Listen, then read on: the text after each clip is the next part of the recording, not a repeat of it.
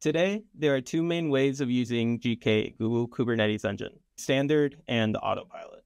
Autopilot is a fully managed version of Kubernetes. That's been the recommended mode since 2023. In Autopilot, GKE manages your nodes, including adding new ones, removing unnecessary ones, and deciding how to configure them. This reduces the complexity and operation overhead for our customers. Autopilot also applies security best practices out of the box, such as blocking applications requesting privileged access to infrastructure.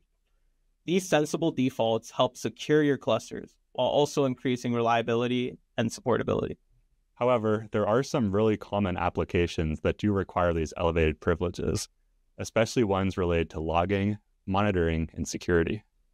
In these cases, the applications need to be allowlisted to ensure that they can run on Autopilot clusters.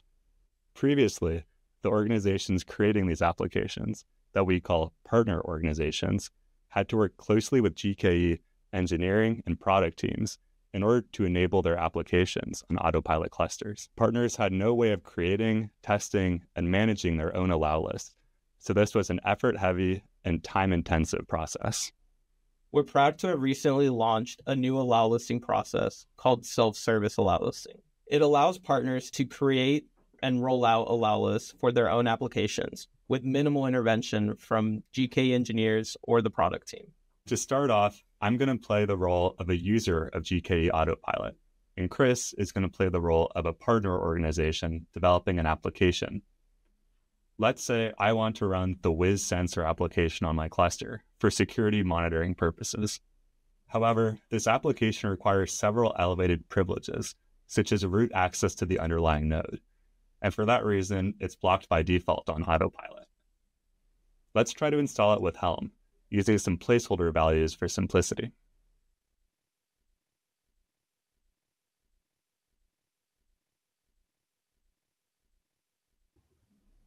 Luckily, Wiz's Helm chart includes a flag to install an allow list along with their application. If we pass this flag, then the application installs successfully. How did this work? If we inspect the cluster, we can see that the Helm chart installed a new AllowlistSynchronizer object. Another use case covered by self-service allowlisting is that of private image mirrors. Some particularly security-conscious customers, such as banks, maintain their own private registries of container images rather than using the publicly available ones. By default, if we try to apply an allow-listed workload that uses a private image, it gets rejected, since that image doesn't match the public one specified in the allow list. Here's the same Helm command we ran earlier, except now we're passing the information for our private registry instead of the normal public one. Now, partners can specify a SHA-256 image digest in their allow list file. This way, any customer workload with an image matching the digest of an allow listed one will be accepted, even if the image path itself is different than the publicly hosted one. All we need to do is add the hash to the end of our container image. So, we've seen now how customers can use self-service allow listing. But what does it look like from the point of view of the partner organization who wants to enable their customers to run their workloads on Autopilot? During their onboarding, each partner has a Git repository created where they can upload their allow list for review. Suppose this is my privileged application called privileged app. It's a daemon set that creates privileged pods, which means that it's rejected by default in Autopilot. Luckily, since privileged app is so popular, I have already been onboarded as a GKE partner. This means that I can create an allow list for my privileged application. Following the documentation, I can put together the following allow list file. As you can see, it closely matches the spec of the pod created by my daemon set and specifies exactly which exemptions my privileged application should be granted. I also include the image digest for my container to enable customer use of the private image mirrors.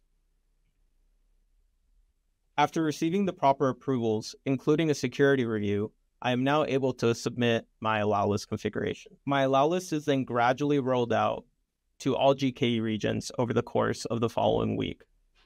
And now my customers can finally install and run my app on Autopilot clusters.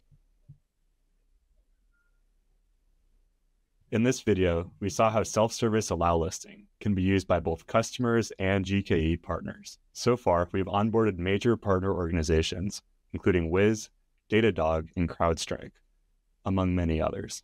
We're all excited to see what you build with self-service allowlisting. Make sure to take a look at the documentation linked in the description to learn more and get started. And again, thank you for watching.